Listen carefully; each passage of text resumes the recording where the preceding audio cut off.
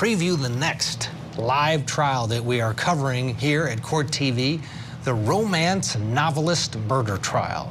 This one's a doozy. Defendant Nancy Brophy is accused of plotting and killing her husband's death of 26 years, Chef Dan Brophy. Prosecutors honed in on the romance writer after uncovering several suspicious web searches and an essay that she wrote titled How to Murder Your Husband. Court TV's Matt Johnson has a look at the story. The Wrong Lover, The Wrong Husband, and Hell on the Heart. These are the romance novels penned by Nancy Brophy. But did they become a script for murder? Nancy Brophy is accused of killing her husband, Dan. We're given 4 dozen oysters to each team. In this tribute video put together by the now-closed Oregon Culinary Institute, Dan, a chef instructor at the school, is seen helping his students.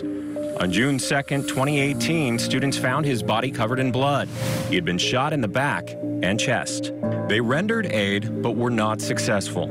Nancy took to Facebook to mourn her husband's death. She wrote, "I have sad news to relate. My husband and best friend, Chef Dan Brophy, was killed. I'm struggling to make sense of everything right now."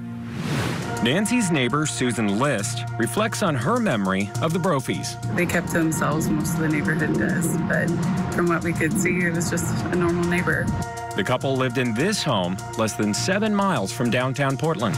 Susan says Nancy had a special place reserved in the house just for writing. I didn't know she wrote so many books. I had an open house one time that we went and looked through the house, and it looked very nice, and she said, "This is where I write my books," and so it looked like a really nice little nook. According to police, they had fallen behind in their mortgage. But Dan's life insurance payments were paid, and Nancy stood to inherit more than $1 million from his insurance and workers' compensation policies. Police canvassed the area around the culinary school where Dan worked.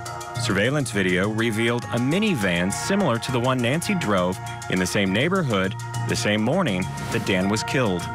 According to court documents, when asked by investigators, Nancy Brophy stated that she was at home all morning. A search of Nancy's computer revealed more suspicious activity. Police found evidence of gun part purchases from websites eBay and ghostguns.com.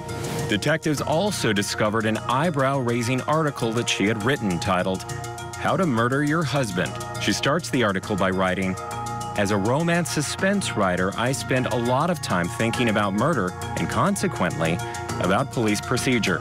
Her defense will likely argue that the article is tongue-in-cheek and not meant to be taken seriously. But the state prosecutor isn't joking. She's been charged with murder in the 2nd degree. Nancy Brophy maintains her innocence and has pled not guilty.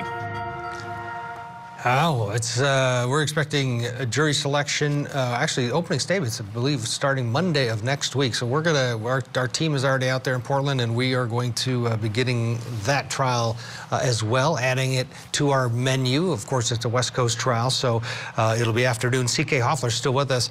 And C.K., it's a great story, right? You know, the novelist accused of murdering her husband, but there's more. You need more than that, right? A good story to a jury to get a conviction. It's going to be an interesting case, is it not? You've got her web searches and that article that she wrote about getting away with murder, but they never found the murder weapon. You know, there are some holes in the case. Well, you know, Ted, this is going to be a great, juicy, salacious case that will probably get the attention of jurors. I imagine people would want to serve on this jury. But there's a lot of circumstantial evidence surrounding this case. And what's maybe very, very interesting about this case is that this involves a couple of a certain age, a certain stage in life. You know, typically you see these potential crimes of passion, if you will, from younger people. And that's not to say that older people don't engage in crimes of passion as well. But if she is indeed guilty, it's going to be very, very interesting, and the prosecution has got to present a compelling case of circumstantial evidence because they've got to connect the dots. They've got to tell a story.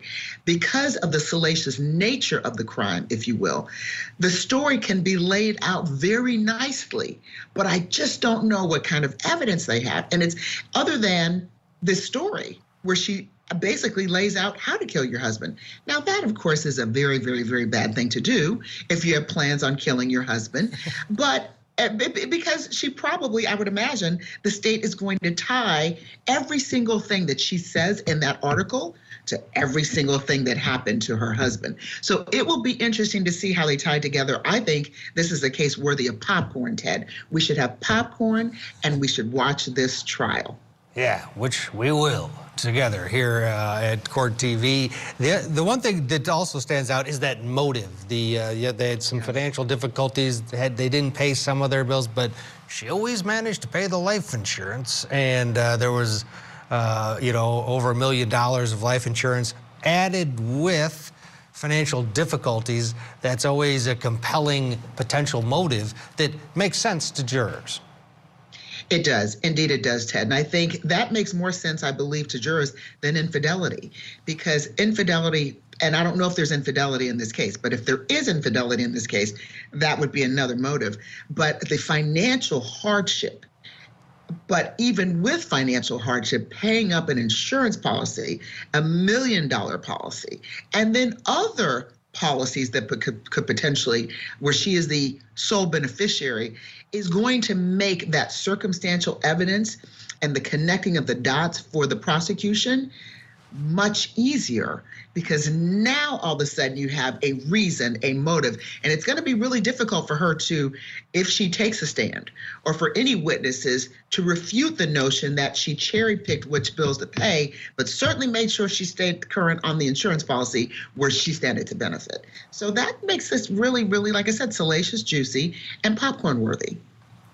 Yeah, well, again, we're expecting opening statements on Monday. She has claimed her innocence from the very beginning of this, but she is now facing a murder charge, and we'll watch it all. We'll watch it together.